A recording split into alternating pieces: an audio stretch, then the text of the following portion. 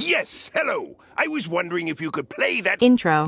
Which one, man? The one that goes... What do you think of it? Quite the color, huh? In keeping with how you like to label your power levels, the name of this one is Rosé.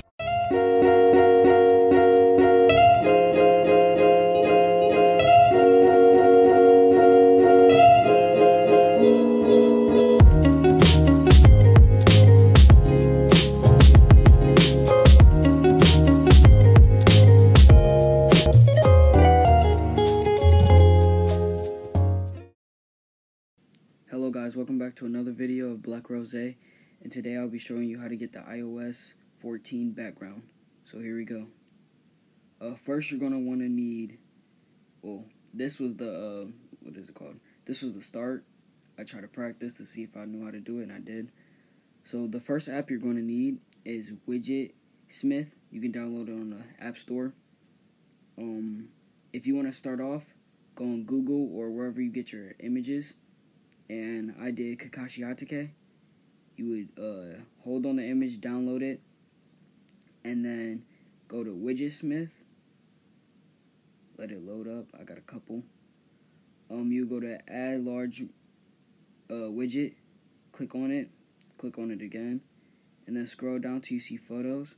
Click photos, click select photos, choose photos, and then the first one that pops up, and then you click photos again, large, save, and then you'll hold down on your screen, click the plus, go straight down to widgets, and then go to large, and then right now it's that, but hold on, sorry.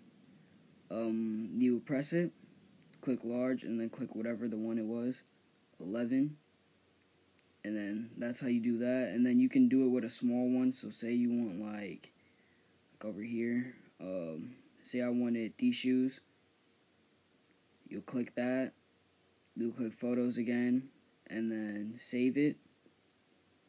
And then you'll hold down. You'll click over here. Click the plus.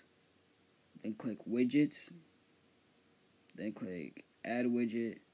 And then it would pop up your whatever number you had it as, and that's how you do it. I'll show you some of the widgets I have. Alright, these are all the widgets I have so far. Well, not so far. This is it. I'm done when it comes to this.